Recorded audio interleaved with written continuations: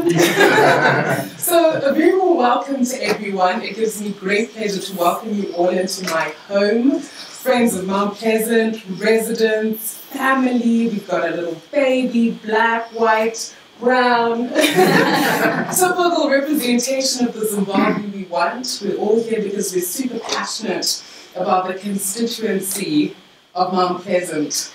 No hint. Right, I'm going to cut straight to it.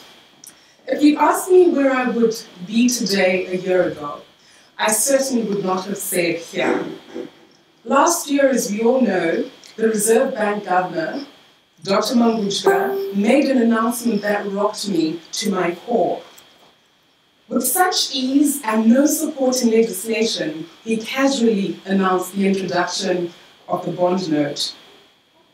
I'd already been outraged by the introduction of the bond coin, and here we were continuing along the same illegal path.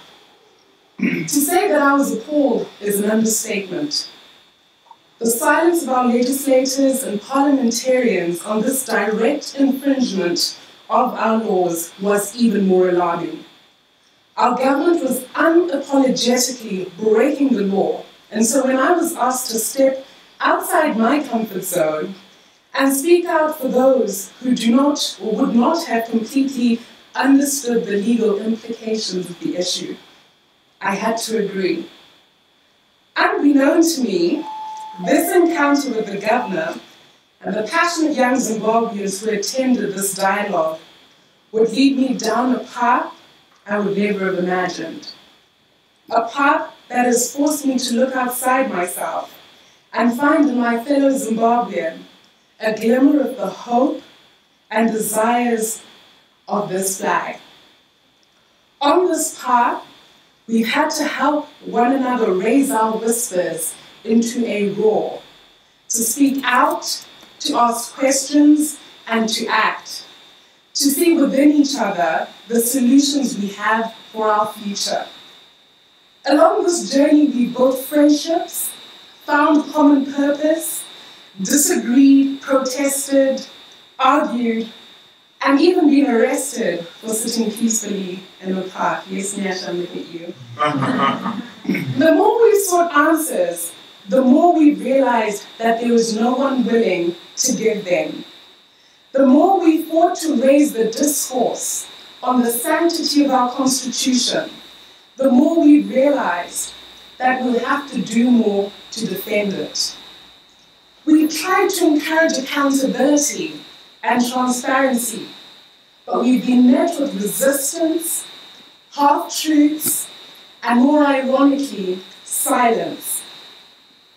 Our government is asleep, and our parliament has been largely incapable of representing the best interests of the citizens.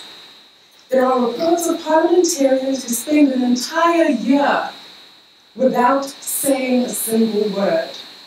How can you represent the concerns of citizens if you never stand up to be counted? We've watched dubious legislation pass through Parliament with very little opposition and even less civic engagement. When was the last time our members of Parliament came straight into the community to discuss issues or deliberate proposed policies? Citizens are largely forgotten in the season between elections, yet our lives are lived in these silent moments. We're faced with a government who are unwilling to listen to us and seem unable and unwilling to reform. And we've not asked for much, just for a government that's honest, that's transparent, and committed to the future of all Zimbabweans, and not just the few.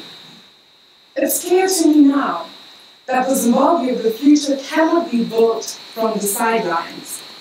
It's time for a new generation of public servants to arise. A generation that understands that leadership means service and not privilege. It's against this backdrop today that I'm announcing my intention to run as an independent candidate for the Mount Pleasant constituency.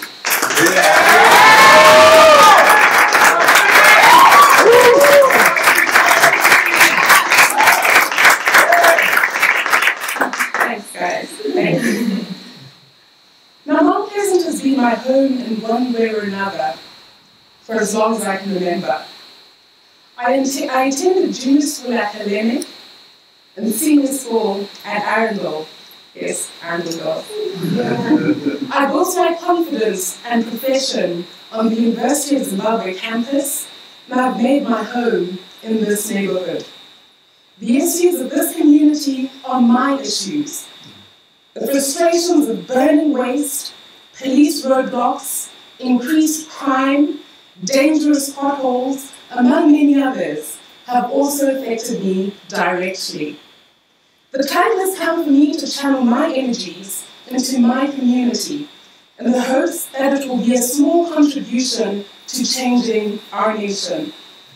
I will continue to participate in all areas where my voice, expertise, and knowledge may be of use, but I will remain an advocate for youth participation in shaping our national discourse. My decision to run for MP has not been easy, and it's come out of the realization that we need more voices within Parliament who care about the issues that are affecting everyday Zimbabweans. We need to take our concerns into Parliament and apply the pressure we've been applying through various platforms in our legislative body. We need to increase the quality of the debate. It's not enough for citizens to speak out about their frustrations only to have a weak Parliament that does not mirror our energies and that does not bring citizen issues to the fore. It is therefore my desire to carry this mandate for the Mount Pleasant constituency community, to become a loud voice within Parliament for the issues that affect our day-to-day lives, to ask the questions that we've been shying away from asking. And so in the next 3 months, I'll be visiting residents of the Mount Pleasant constituency to build consensus on the issues that affect the different demographics of our beautiful and diverse community. And it's from this grassroots approach that we shall determine the most pertinent issues for Mount Pleasant residents and how best to address them, seeking solutions from the community instead of prescribing them. As young Zimbabweans, the time has come for us to acknowledge that being passive is making us complicit in the failure we see around us. For too long, we've elected people to represent us in Parliament, in Council, and in Senate, only to be disappointed.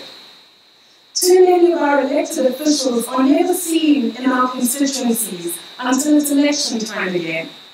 Too few of them are found in Parliament when it's time to hold the government to account, to ask the difficult questions, and to ensure that they're working in the best interests of the people.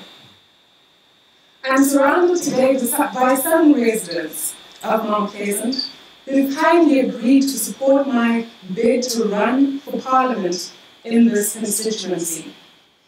It's my promise that I'll represent this community with honesty, with integrity, and with passion. I will spend the same fervor and zeal I've used in my professional career in the legal field to advocate for Mount Pleasant and the interests of Zimbabwe's emerging generation. You've heard it said, be the change you want to see.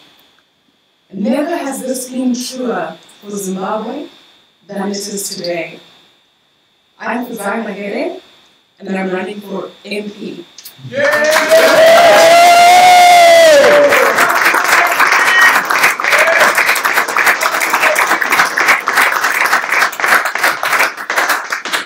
Right, a little play on the words there for MP, get it? All right. All right, okay. So, thank you everyone for listening to that spiel.